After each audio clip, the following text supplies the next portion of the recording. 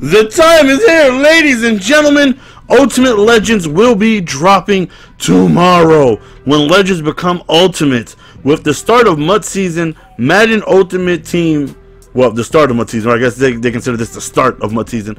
Madden Ultimate Team becomes a whole new ball game. You gotta say that in your Conor McGregor voice. It's a whole nother ball game. Playmakers become legendary, and Legends become Ultimate. Follow at EA Sports. Actually, don't do that. Follow me on Twitter at Mr. Golden Sports. Matter of fact, let's put that right here. At Mr. Golden Sports. Follow that. That's what you guys need to follow. Follow that right there. Follow them too if you want. There are a few different Ultimate Legends and a few different ways to earn them. There are also a new Ultimate badge that will be needed for the Ultimate Legend sets. Find a rookie, power, and speed version of each Ultimate Legend, as well as the team and top year collectible. Combine them and earn the Ultimate version. But even more overpowered boss version roams packs for 48 hours. I like how they admit that they're overpowered. So coming tomorrow will be Michael Jeremiah Bartholomew Puppy Dog Vick. Ultimate Legend QB Vick, easily one of the most dominant players of all time when it comes to Madden, if not the most dominant player of all time back in the 04 range.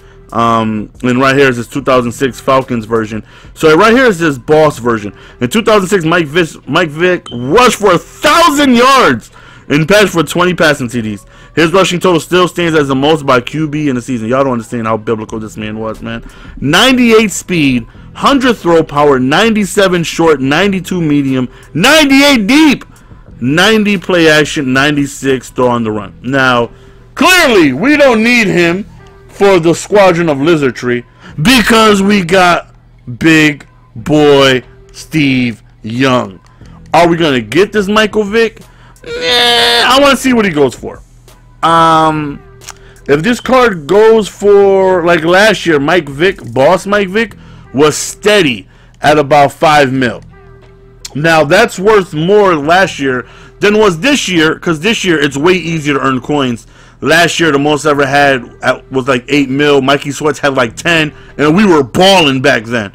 You know, this year, I know lots of people with 20 plus mil. So, I mean, you know,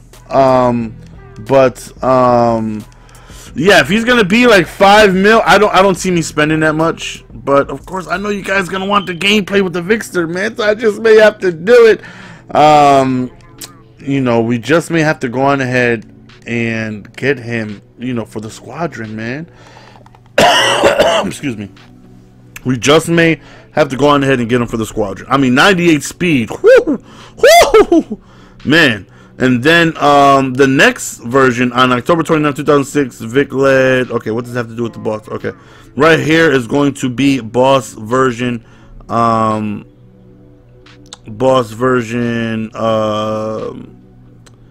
Jason Taylor. Right here you see he's going to have a non-boss version 99 overall and then a boss version 99 overall. So Michael Vick will have two 99 versions.